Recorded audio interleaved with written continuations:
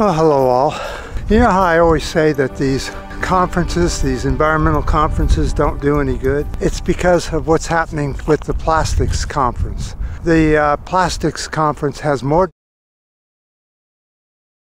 delegates going to it right now, this weekend, than any amount of scientists or environmentalists. They have completely overtaken the conference and are weakening it as we speak. And that's why I have so little confidence in any of these conferences, regardless if it's COP28, 29, 30, whatever, or any environmental conference, because industry comes in and they take it over and they pay off the scientists and the environmentalists millions of dollars of money and contributions to politicians and the like, and they end up with such a weak conference that it doesn't go anywhere anyway. And that's exactly what's happening with the plastics conference this weekend. It should be over tomorrow. Today is Sunday, and the wind is now blowing hard.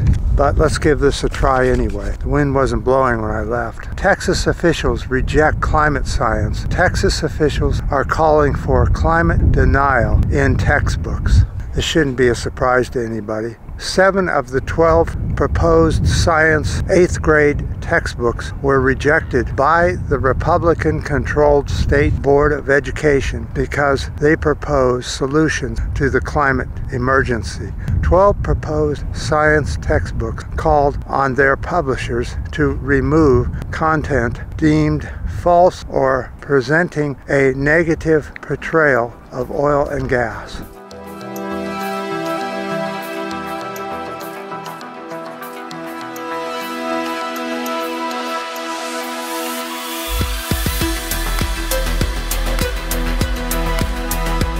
According to Texas, the U.S. future generations don't need a leftist agenda brainwashing them in the classroom to hate oil and gas, said Republican state energy regulator Wayne Christian. I just can't believe these Republicans.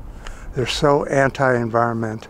According to freedom of expression, defunders say only Florida bans more books in schools than Texas during the 2022-2023 academic year. The first U.S. GOP president debate, they were asked, "Do you believe human behavior is causing climate change? Raise your hand if you do." None did. More than 3,000 temperature records were shattered in the U.S. for the month of July alone in 2023. This is something scientists say would be virtually impossible without human-caused climate change. 62% of all voters in the U.S. recognize climate change is caused by human activity. The GOP is making climate a culture war issue. Deny, deny, deny. Delay, delay, delay. That's what they should just use as the Republican mantra, because they use it in everything. Deny, deny, deny,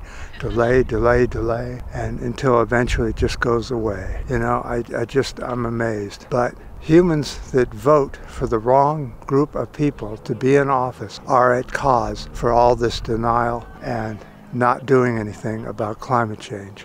It's up to us to push these environmental conferences so that something actually does take place. You know, I'm going to do an update on the plastics conference later on, maybe this week or next week, if I can find some information on it. But until then, I won't be talking much about it, I don't think. So, we had a little bit of rain last night, just a little bit to cover the ground, nothing of any measurable amount. And I appreciate any comments you have on this, any ups, any new subscribers, and until next time.